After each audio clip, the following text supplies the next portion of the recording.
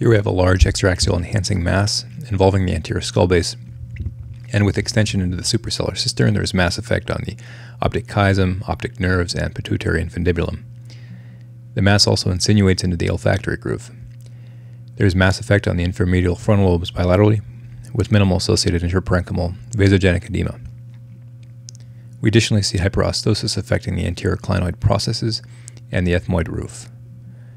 The mass also abuts the supraclinoid internal carotid arteries and A2 segments of the anterior cerebral arteries, which were otherwise widely patent. These findings are consistent with a Planum Sphenoidale meningioma. The vast majority of meningiomas occur in the supratentorial compartment, and the anterior skull base is a frequent location of occurrence.